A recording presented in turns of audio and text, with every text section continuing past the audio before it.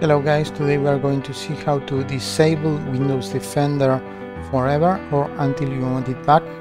It's new 2021.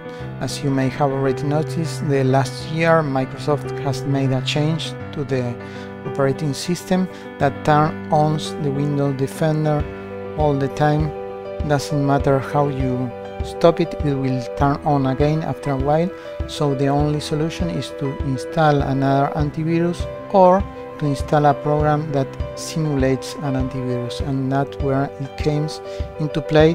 This program, it's called Defender Control from an organization, so it's virus free, and you press disable antivirus, and that's all. You turn off your computer, you turn it on, and the Windows is still off.